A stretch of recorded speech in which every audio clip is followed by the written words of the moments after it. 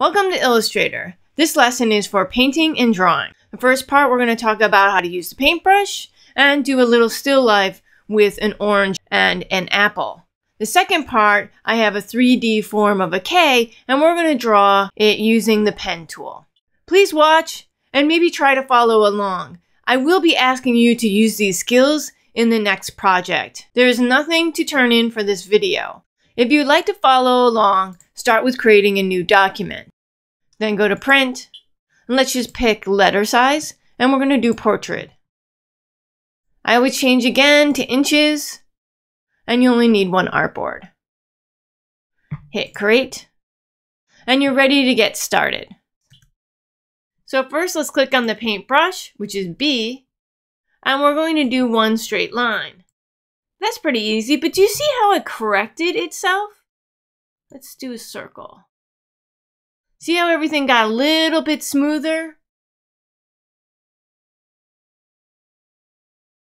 It controlled the accuracy of the stroke. So if you're not the best in writing or don't have the best pen tool to be using, you're just using a clunky mouse like I do, you can change the accuracy to be really tight and make nice smooth curves. You can do that through properties under tool options. And you can see I have it all the way to the very end as smooth. Typically I keep it in the middle because I like accuracy and I like a little smoothness. Below here are some more options. This one's a great one to have. Edit selected path. And the great thing about this is that you can come back and edit a path again. So let's get the V tool, which is the selection tool. And if you select it and then go B again, and if I start off just at the tip, I can extend that line again. So if I wasn't quite done, I have to do V again and make sure it's selected, and then B, and then drag and move around. Next is thinking about size and scale. Plus is the right bracket, minus is the left bracket. So if I want to, I can change the stroke as I go. So a brush is primarily a stroke. So you can fill the stroke with any color. Next thing to talk about is some more of these like tools up here that we have. So we talked about that we want to make sure that it's a stroke. We talked about we could change the size. This doesn't do much. It's much better with the pencil. For here, this is where we get into the brush. And that's available over here. So we want to pull this out, and you'll be able to see that these are pretty much the same. So brushes is great. They have some presets available. If we click on these little boxes, you can see that the brush library menu pops up. Let's click on that. And I like to just go to the artistic. Since we're just going to be doing a still life, let's try to use one of these to kind of do some painting. So all of these now are available. This is kind of like swatches. It's going to set up all the brushes that you want to use. And let's make sure you have the brush on. So that's B again. So when we use these brushes above here, all of these will change with the bracket. When we start moving below it to these custom brushes, we will have to use the stroke. So if I start with this first charcoal feather, I'm going to have to change it through the stroke size, which you can also do in properties. So I'm just going to do a circle. And let's change the opacity. And maybe let's change the color. And we really can kind of build up the form with these layers. And with the different brushes that we have, we can really build the layer. You can see I'm just using property now, and I can just quickly grab a new brush and change my stroke weight. But you can see I'm getting some interesting texture.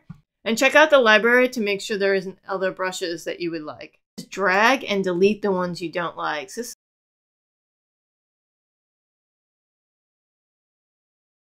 I provided you with Fruit One, so let's open that up. Make sure you've already downloaded it from Canvas.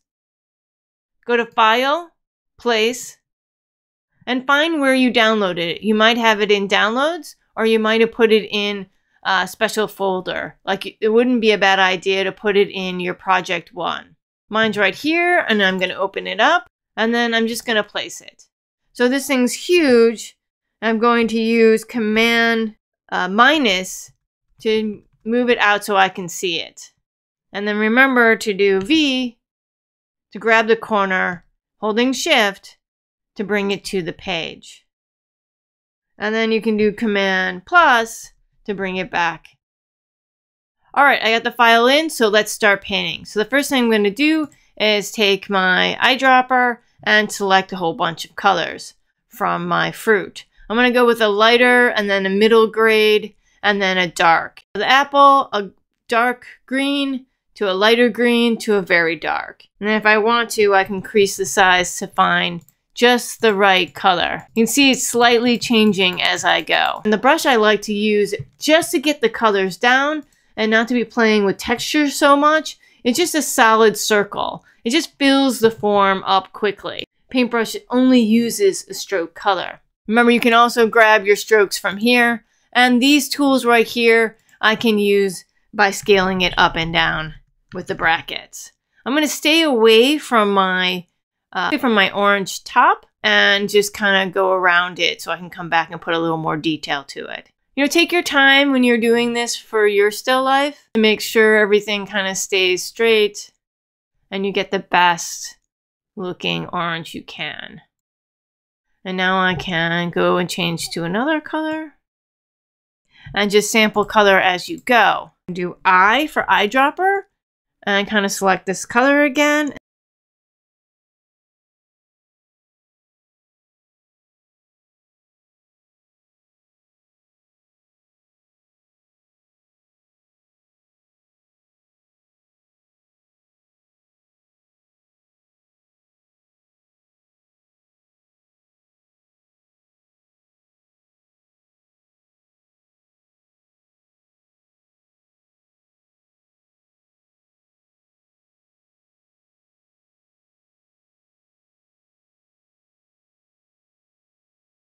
So I just want to show you what it looks like after I get rid of the background. The goal for this is just for you to kind of play around with the brush and see how closely you can get to what it looks like as an orange. This is a very artistic interpretation of a still life. So let's start on the apple. I'm going to do this really quickly and you can watch my process. Again, I'm just probably going to eyedrop the colors as I go and pick the circular brush, and then probably come back if I have more time and use the more artistic brushes to add texture. So let's start on the apple. So again, I'm going to start with selecting and then painting, selecting and painting. So I'm going to start with the top, and then this is just going to start, you're going to start seeing me build these up quickly.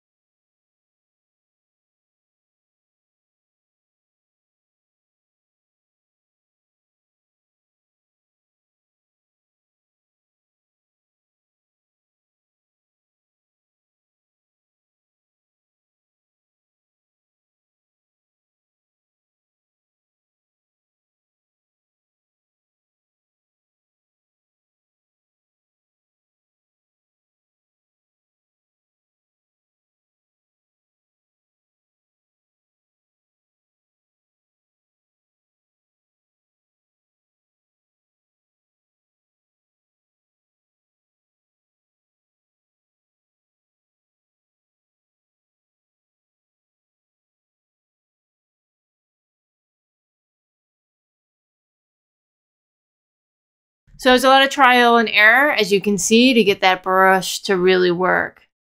Can get some unique, kind of scratchy, kind of textured aspects out of these brushes. All right, so that's a little demo on brushes. Hopefully you're taking some time to test this out yourself. So the next thing I'm going to do is I'm just going to take out the background. So by doing that, I'm going to do unlock, which is the Option Command 2.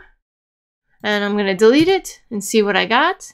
So that's kind of a fun, kind of painterly apple and orange. So there's one other tool I want to show you, which is a gradient. All right, so let's add a gradient. So the first thing is I'm going to get a shape. So that's M.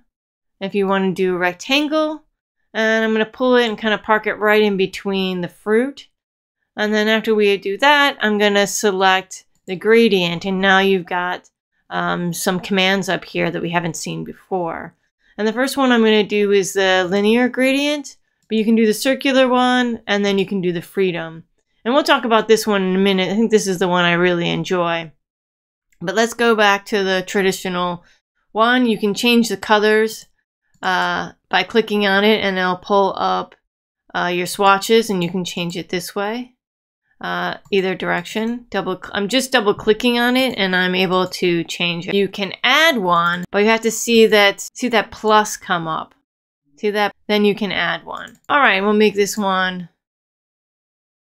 even darker so it looks like the background. And let's change it because we already have an orange color. All right, so this doesn't make sense for our background. So top to the bottom to get that gradient. I can also kind of tilt it if I wanted to. This is the color that I'm on, that circle. This is a diamond that's blending the two together. So there's less of a blend or more of the blend. So that's the basic gradient all set up there. We might want to put a little drop shadow here if we want. Again, you should spend more time on this. I'm just quickly doing it. I can grab a little bit of the brown, switch it back to the stroke, and make it into opacity. Try to blend over on top of the very dark black. I'm going to change it to opacity, and I've got the brown still. And I can go back and forth with this process, now adding black into it, and then brown. There's another gradient. If delete this one, I'm going to add another square back to where it was. And then I'm going to go to the gradient tool, and I'm going to toggle through these. And now you can see that I got this more blended color. So what this is all of these are colors that I, again, can change, make them darker to match. I can move the colors into effect and blend. So it really has some nice qualities to it. So if I wanted the background to be whiter, where the fruit are I can add another color, which would be maybe more of an orange on this end. I can increase the size.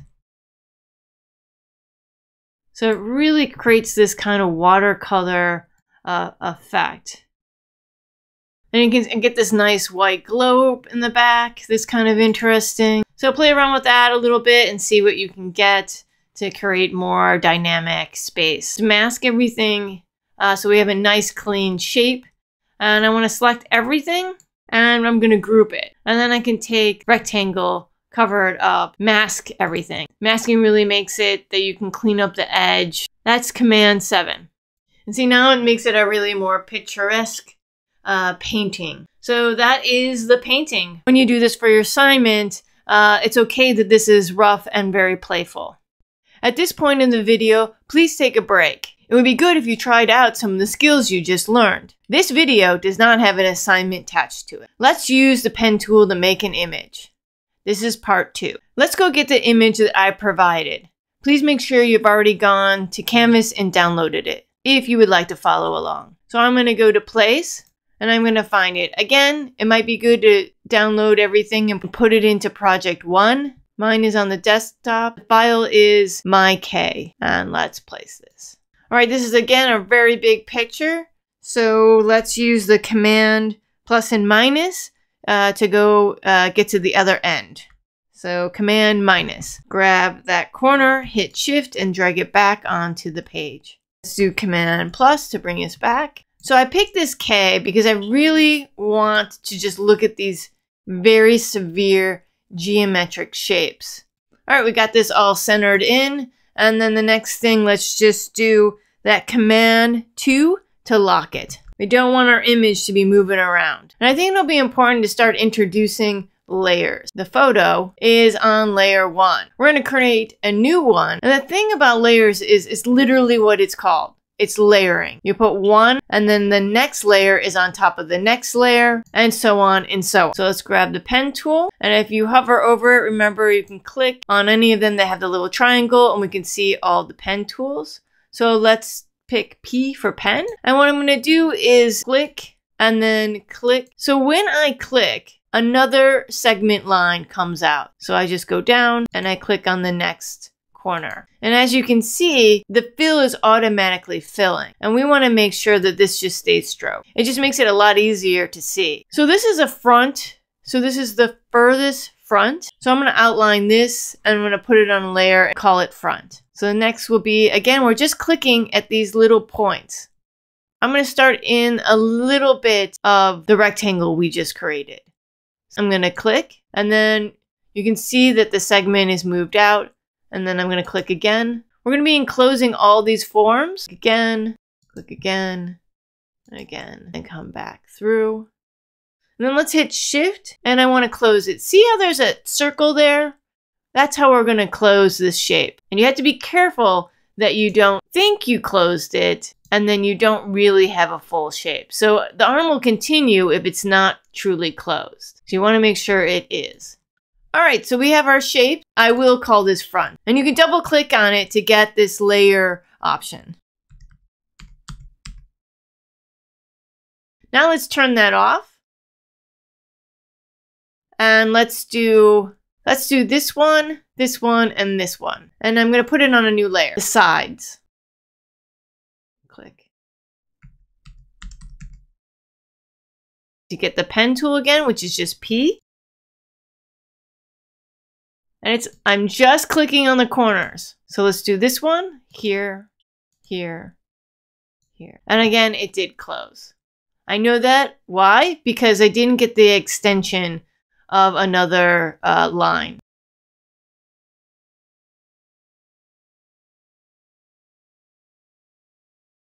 Okay, so all of these are done, and we called that a side. Let's add one more. So I want to do this severe color here. So I'm going to click on this. And this is kind of like a shadow. And I would say this is kind of a shadow too. A shadow here.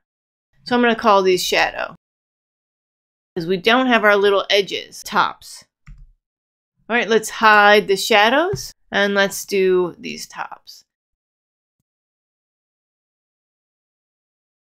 So let's go back and let's start with front, and let's give this front a color. So I'm going to switch it to a fill, and I'm also can go to Pathfinder and I can create it into one. And at this point we can add a color.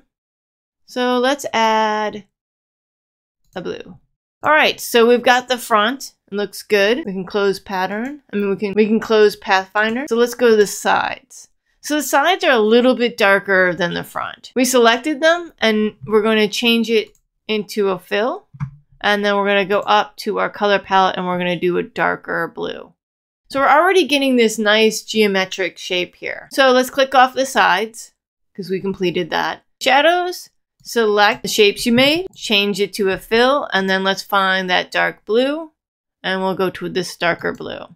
And then the last is the tops. And the nice thing is if you did hide all the rest, I can just select just what I need. That's why it's great to keep them separate in layers. Let's switch it, and then let's find a really light blue. We could even do a gradient. We're getting really close to having this fun form. I think this actually should be sides, and maybe we change it to the same color. So let's move it to sides. And I do that by selecting, and then because it's the only one selected in that layer, I literally can just drag it to a different layer. See how it changed color? It was pink and then it went to green. And then I want this to be the same color as this. And we know from the fruit that all I need to do is select it. So I can go to transparencies and create an effect to make this more relatable to this color. Since it's sitting on top of the color, we can use transparency. and go under this normal mode blend, and let's use soft light. And you can see now it's closer to the color. It feels more like a shadow. This one I think is okay. We might want a little darker blue, and we could change that in color and kind of make it a darker blue. And then the final thing would be to kind of go in here and clean this up. So I can use my zoom and zoom in the direct selection. And I can select on these and I can kind of pull them down.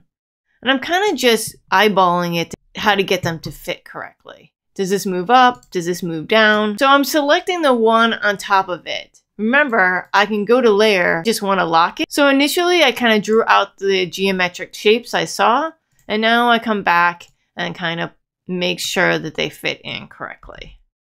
I like how there's a little dark line in that fold.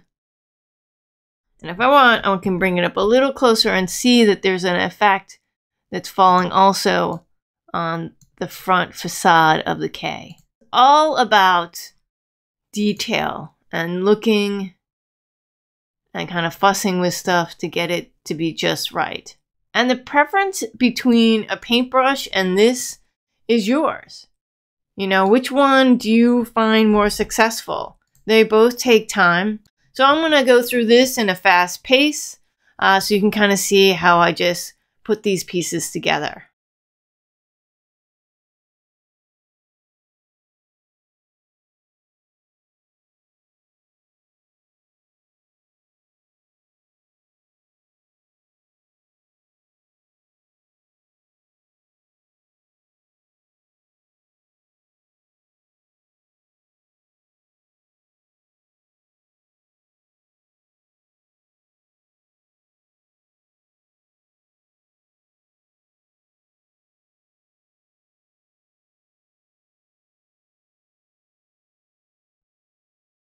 And there's my finished K.